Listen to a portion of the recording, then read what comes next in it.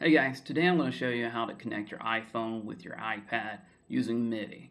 And what this is going to let you do is to use a simple interface like application, like Sound Prism, to connect to another application that has really cool synthesizers like Nano Studio. And to make this happen, we're going to need a couple of pieces. First of all, we're going to need the USB MIDI connector kit. This is going to be for your iPad. We need the Midi mobilizer from line 6, which is going to be for your iPhone.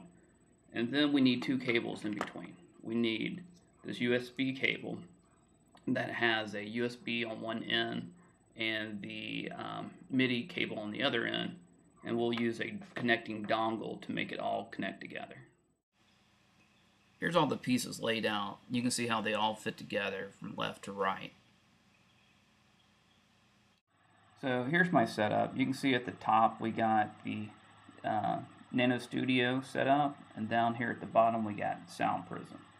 And the way that I have the MIDI set up, you can see that I have the bass section set to MIDI channel 1. I got the 3-note bass turned off, and I have the chord section all set to channel 2.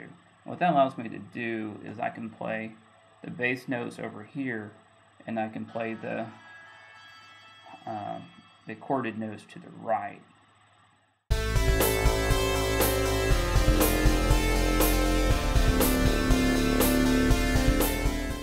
Well, thanks for watching. Be sure to check out my blog where you can find other tutorials and direct links for these items so you can build your own link between your iPhone and your iPad.